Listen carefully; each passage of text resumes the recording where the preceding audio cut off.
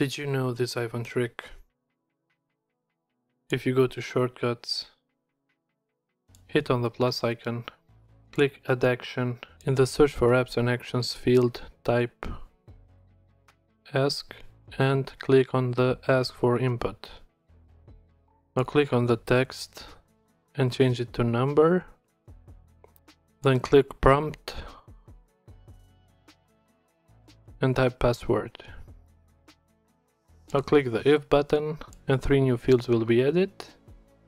In the condition, select is and click on number and type your password.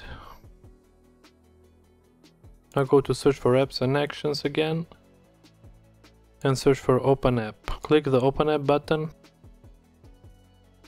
Now click and drag on this field and drag it and release it between the if and otherwise fields. Then click on app and search the app you want to password lock. I am selecting this one. Now click on this area and rename your shortcut.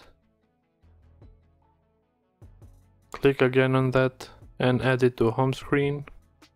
Now click on this icon, hit choose photo and select the icon of your app.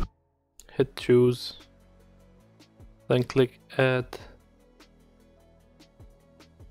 And now if you open your app, you need to put your password.